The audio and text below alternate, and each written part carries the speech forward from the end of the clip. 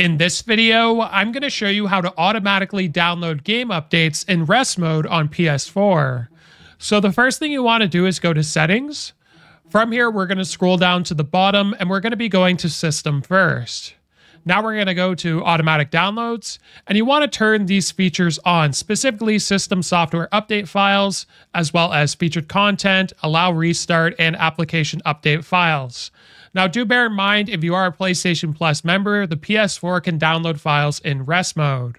So once you've done that, we're going to be going back towards Power Save Settings.